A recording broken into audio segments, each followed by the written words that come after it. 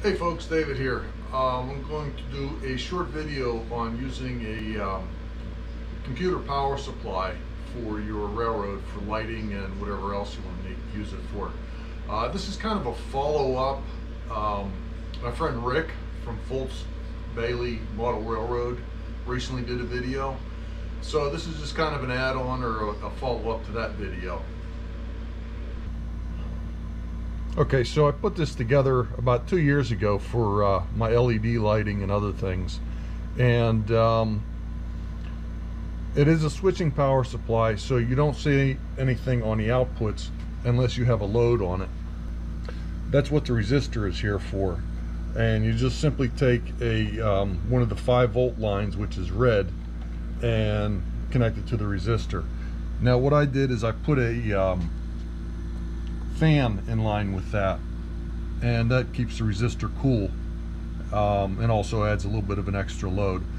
So the specs say to use a 10 ohm 2 watt. I think that's an 11 or 12 ohm, at least a 2 watt. It might be more than that, but that's all you need to get your voltage out of there. And then if you take the gray wire and connect that to an LED,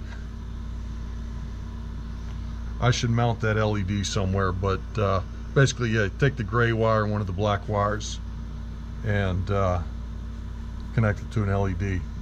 So what you get out of here is 3 volts, 5 volts, 12 volts, and a negative 12 volts. And then, of course, your ground wires. So the negative 12, you can actually still use that. For instance, if you needed, say, 15 volts, you can connect your negative to the negative 12 and your positive to the plus 3, so that would give you 15. And of course, if you wanted like around 17 volts, you can use the 5 volt for your positive and your negative 12, and that would give you like 17 volts. Or if you needed 24 volts, you can have your negative 12 and your plus 12. So you can use one of those adapters, they work, or you can just wire it up like this, and that's fine. I have a couple extra wires here, and make sure that you cut them off clean so they don't short out on anything. I probably need to tape them off to make sure. And most of the other wires I actually unsoldered from inside there.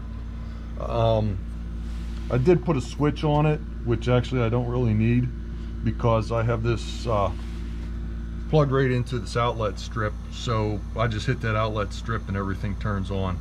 So actually I don't even use that. But yeah, this is very handy for my lighting, because sometimes your LED lighting will have we use 12 volts, sometimes it uses 3 volts, and sometimes 5 volts. So that's what I use for my lighting. As we can see up in here, I have different lighting.